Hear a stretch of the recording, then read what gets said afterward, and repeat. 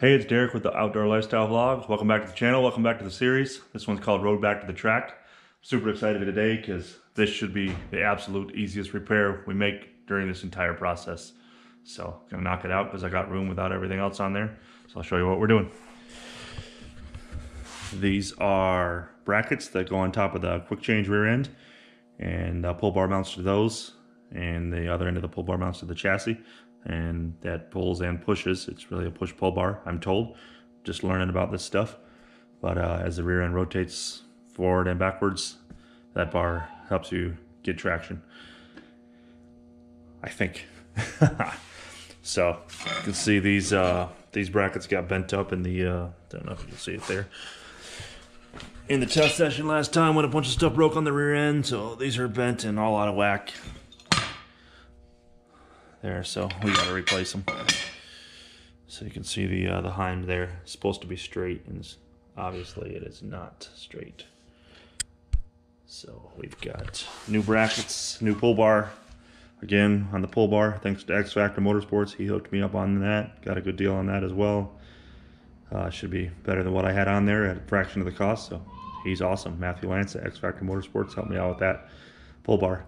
So these are the new brackets. As you can see, they're a little bit bigger. They got way more options on mounting points. So we're gonna throw those on there, and that'll be it for today's episode.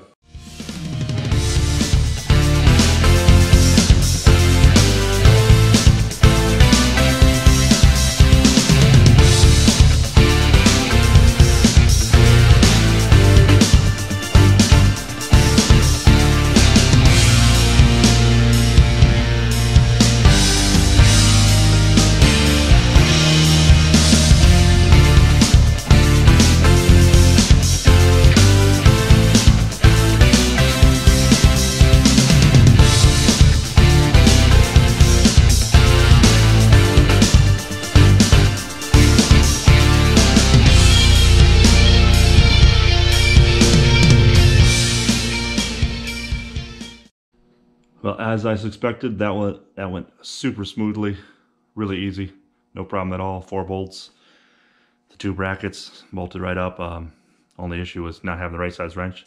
Kept assuming they were the same on the other side, both with the Heim that I pulled off and the bolts for the bracket, and they were 2 different sizes for both of those. So just took a couple extra seconds to get the wrench, and that was the only issue.